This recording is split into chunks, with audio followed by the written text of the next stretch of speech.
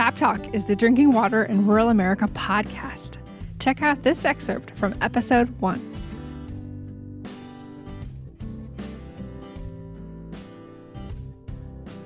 All right, Steve, let's continue on to this episode. As I mentioned in the beginning, this is really just about kind of us and context for why we are putting together this particular show.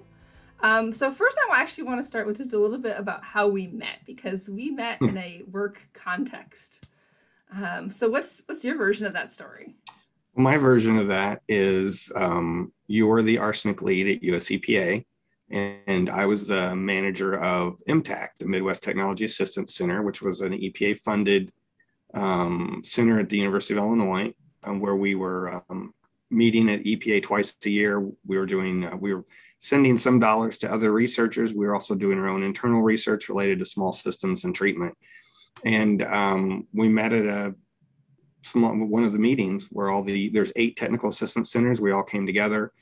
And that's the first time we met for sure. But then you were involved with helping run the EPA Small Systems Conference. And I would say that I think that was probably 2006 or 7 when we first met there and started talking. That's my version of the story. No, I mean, yeah, I was very aware of you. We ran into each other several times that year. And then at that conference, we just, started talking. And as we've always said, we just never stopped. We couldn't stop. And so a couple years later, we got married and have built our life together. And now we share a daughter who just turned 10. So she's as old as wateroperator.org.